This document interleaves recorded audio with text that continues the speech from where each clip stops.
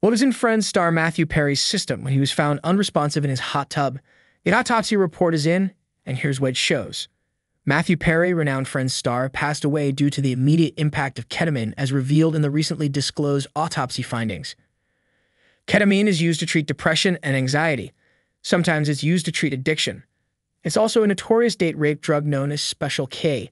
The autopsy findings reveal that the ketamine responsible for the tragic death of Matthew Perry was located in his stomach, hinting at potential recreational use rather than medicinal purposes.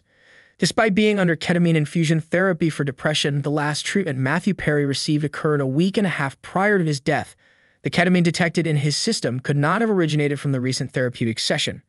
The autopsy report identifies various contributing factors to the 54-year-old's demise, including drowning, coronary artery disease, and the presence of the drug buprenorphine, commonly used in the treatment of opioid addiction.